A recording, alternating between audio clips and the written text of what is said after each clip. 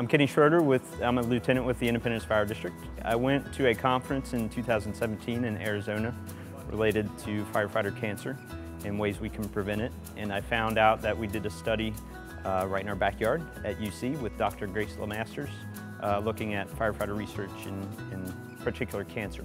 That was the thing right away I wanted to come back and tell my guys was that, hey, we need to do a better job of this. We need to watch out and be as proactive as we can. So with the decon process that we've introduced here at Independence, traditionally when a firefighter comes out, they would just take everything off because they're ready to get out of the heat and all that kind of stuff, ready to get out of the bad stuff. So they come out now, we have a cone designated to where they go.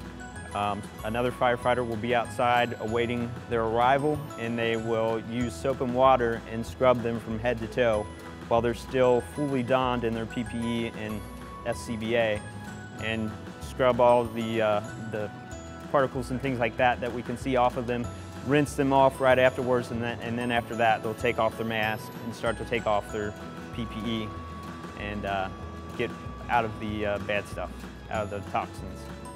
Because it's so important for us as first responders, we're exposed to a variety of toxins and chemicals and things like that every day.